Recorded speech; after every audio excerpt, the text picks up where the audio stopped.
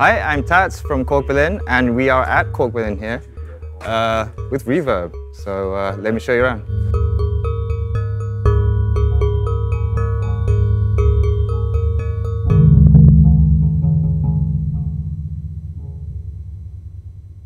This is where all the exciting stuff happens. So the idea with this space, or actually Korg Berlin in general, is that we're very spontaneous and hands-on, and we try things out as soon as ideas come up.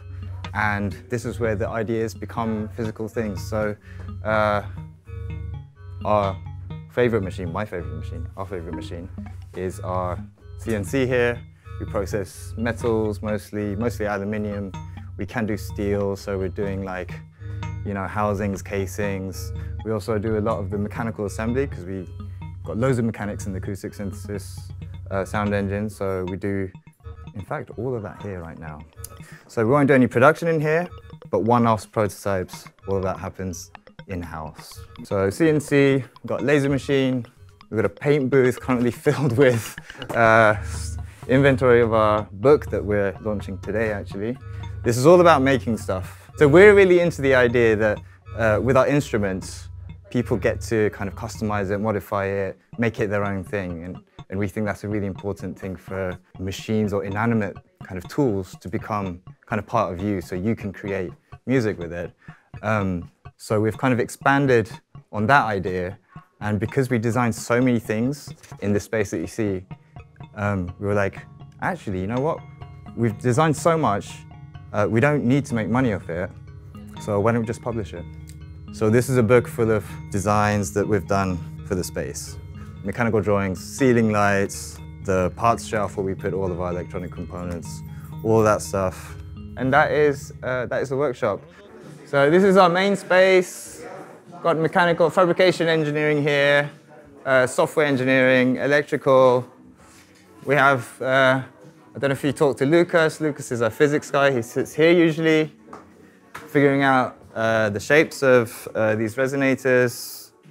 So we have this internal 2U rack standard, and the idea is that we've standardized the mechanical and electrical bits, a bit like Eurorack, but in 2U with no face plates, just PCBs, so that we can just like send off PCB data, have them come back, pop them on here. So it's really quick iterations of new ideas, new circuits. So Phase 7 is a combination of this thing and this thing. Everything was together, integrated, but for Phase 7, we kind of took everything apart again, so we can really go back to some of the basic kind of pickup technology, driver technology stuff, and also the circuitry around it, so that we can really kind of refine the sound. And all of that mixed together became Phase 8, which is the stuff we're showing at Superbooth. Yeah. We got Phase 8, but we also have 4 or 5 different tonalities or something in mind? Oh yeah, sure. So we've got 5 developers who worked on these prototypes, and exactly what I described about making instruments your own thing. We were like, yeah, we want to demonstrate that principle by having the 5 developers kind of making their own prototypes. Both visually and tonally. So this is Lucas's one. It's got sandblasted aluminium panel. He's done some nice drawings on it, and also everyone chose their own resonators, so they all sound different. Yeah. So these are. I think this was tuned for this Steve Reich piece that we performed, and then we've added some funny ones there. There's like a one with a face on it. So there's a lot of science that goes into these ones, but then sometimes you want to forget all that and just like doodle the shape and see how they sound. And sometimes they work and sometimes they don't. This one is tuned for, he's really good at making tribal dirty beats. Nice. He's the sick beats guy, and this has the resonators for that. Wow, man. Is this a bit of foreshadowing with what's to come with the consumer brand, or the consumer model, with being able to like kind of choose your own path? Yeah, absolutely. So with the sound, definitely, we wanna ship the product when it's eventually available with, you know, maybe a chromatic set of resonators, so you can choose your own cocktail spoon shaking. Choose your own scales. Maybe choose the tone that you want. But also we want to kind of, you know, put out kind of alternative side panels, maybe wood ones, maybe release the data for them as well, so you can fabricate your own 3D printing, sheet metal processing, all that is becoming very accessible. So yeah, people can go out and make it really their own machine. For sure. Yeah. I mean, yeah, you kind of established that as well with the SDK and the Logue line, you know, with the... Yeah. I think the first thing that we did was with the Monotron. Yeah. And we put the circuit, the schematics out, so people can hack it. And also on the PCBs, I put in like little test points where people can connect like external kind of modulation sources and take signals out, put them back in. So that was really like an early version of what we're trying to do now, which is really opening up the instrument so people can interact, make it their own thing. I gotta ask, I've been curious since I've met you. What prompted the shift from Korg, as we know, to starting Korg Berlin, in Korg, Germany? Oh, but do you know what happened in between? No. Okay, so I was in Tokyo, I worked there for 10 years, and then I was very happy. We had a really good, successful lineup. You know, analog synths were booming. They still are, I guess, and it was great fun. But I had a moment when I was like, I'm having so much fun now. I was a little bit scared that I'll just be like chasing that fun for another 20 years. Mm-hmm. So I was like, okay, I'm gonna punctuate my career here, and I actually left Korg. So I left in 2017, and that's when I moved to Germany, actually to Cologne, to work at the Red Bull Music Academy. So I do remember that time period. I just didn't realize you left Korg at that point. Yeah, I did. But I left, but I was still like consulting for them. Mm-hmm. So I kind of had that kind of in the backseat, but still going. And then after a couple of years, I don't know how to word this properly. It's fine. The company that I was working at, Star, got the axe from Red Bull, and then so I knew I was going to lose my job. They gave me like 8 months notice or something. So I had a bit of time. And during that time, they were like, hey, we want to start something in Germany. Do you want to do it? And I was like, that's perfect. Mm-hmm. You know, so that was a transition from the old job to this, and we decided to do it in Berlin.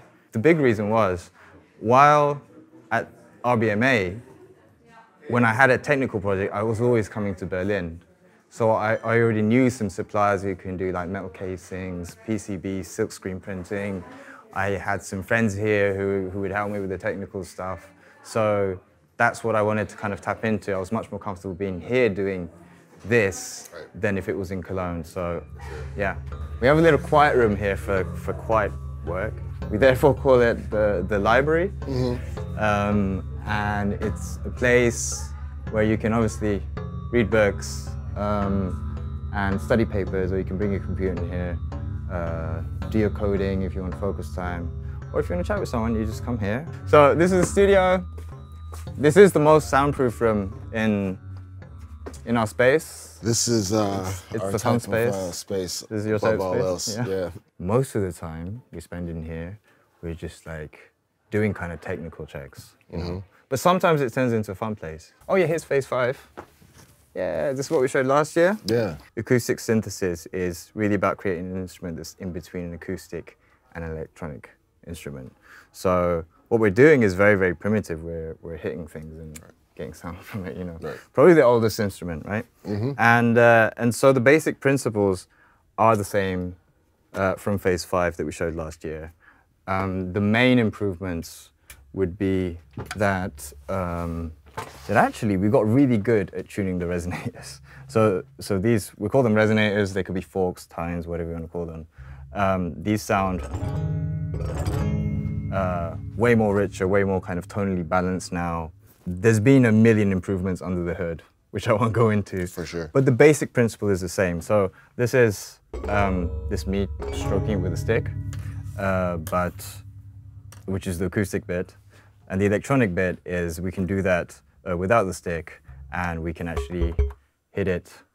Make that longer.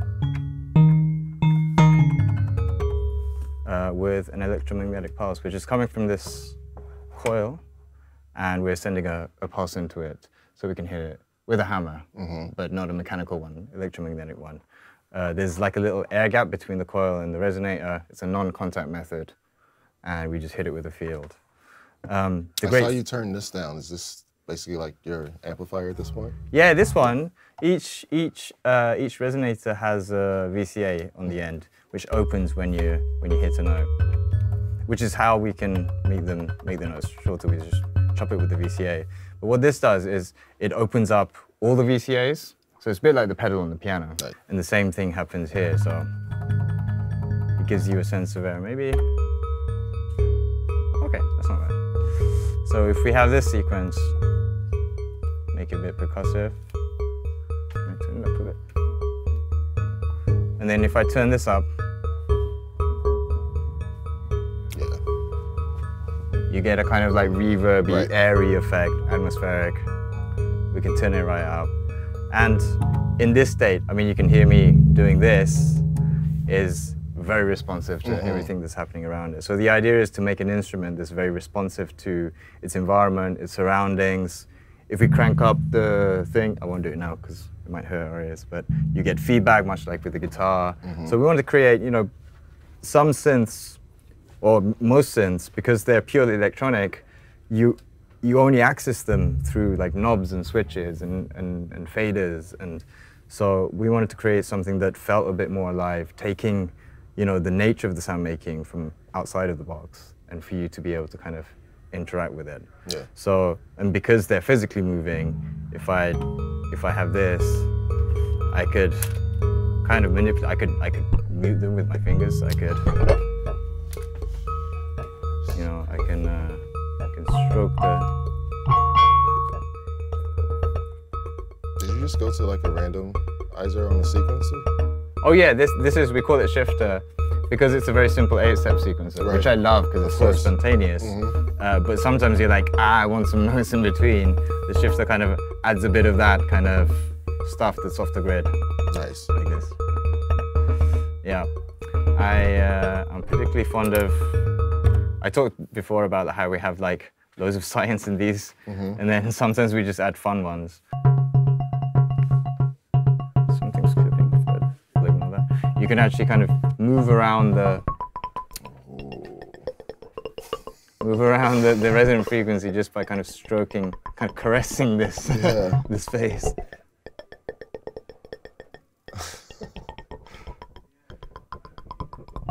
So, oh yeah, this one's mine. That's why we've all got our names on the corner. So I went for like the polished aluminium kind of loop controls, and I also have a steel bass. This is earless. Earless are embedded software engineer.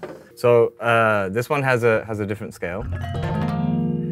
And one thing I didn't show you before was with this electronic kind of drive and pickup system. Normally, when you hit something acoustic, you know, you hit it, it makes a sound, and then it decays, tapers off. But what we can do is we can sustain notes. So by applying feedback from the pickup and into the driver. So hopefully this works. Wow. And you can make this run. So it's a bit out of tune. You must have been knocked about a bit. It's all good. And we can keep these notes happening indefinitely. So we think of this as kind of in between something, you know, you could do droney stuff, very kind of, or melodic stuff, or more percussive stuff. So it's got a kind of spectrum of like different things that a synth might do. Rhodes, massive inspiration. Wurlitzer also, like all those different instruments that really kind of embraced and harnessed the power of kind of things moving and resonating and turning them into a signal and making that useful for music. That's all, like all of them, massive inspirations. But in kind of technical approach, this is very, very different. It uses electromagnetic driver as the hammer. It has a capacitive pickup that's actually planar. I don't think I've seen another instrument use this. It's kind of like a capacitor, a condensed microphone. So you have a diaphragm, you have the grid, moves kind of, the distance changes in between, you pick up that signal. So we use finite element analysis to figure out the geometry of the resonators themselves so that they have the frequencies that we want. And once we do that, we need a way to turn those vibrations into a signal and extract them. And to do that, we use the capacitive pickup, again with very specific geometry that would be really kind of listening in to the modes that we want to hear that we think are pleasant. This is one application of the technology into a product. So and it's got potential to be a keyboard instrument. It could be, like a 2-octave, like monologue type, kind of small keyboard instrument. It could be more. We could even conceive of an 88 key kind of full kind of keyboard like this. Oh, that would be wicked, man. Which would be awesome, but there would be some challenges as well to overcome as the times of resonators get longer. We'd have to figure out how to make them shorter so they kind of fit in the space and they're not vibrating like crazy. Same thing, opposite thing on the other end where these get very small, so we have to kind of change the material or thickness. So we kind of have to get into solving those problems, but it's all possible. It's all possible. Also, with this thing, where we just like heard this kind of reacting to kind of, with all those sympathetic resonances, kind of reacting to what's happening around it. If you think of, instead of me hitting this, that we inject an audio signal in, we could even think of like reverb applications, like plate spring, that kind of thing. I actually think it's impossible to completely remove your kind of desires and instincts from designing anything, and that's what for me makes design really beautiful, because you're imparting a bit of yourself to something that's external to you, and when other people appreciate that, that's amazing, or they change it into their thing, that's even more amazing.